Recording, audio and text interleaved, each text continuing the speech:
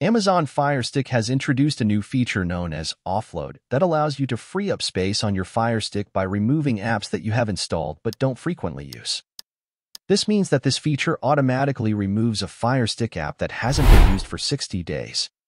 So, what you can do is, you can go to the Settings icon and then the Application menu.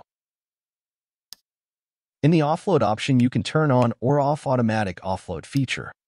You can also offload apps manually as well. To do that, you need to go back to the Home menu and click Applications icon. But the catch is, you can only offload those apps that you have installed through Amazon App Store and not by sideloading. To offload any app, you need to press the menu button on your Firestick remote. Now scroll down to select Offload. When you click Offload, it will free up the storage space, but it will keep this app's data in case you want to reinstall it later. As you can see, a cloud icon appears on the app, which means it is offloaded but can be reinstalled later. So this is what the new feature is about.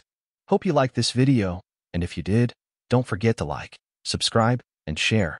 Thanks for watching.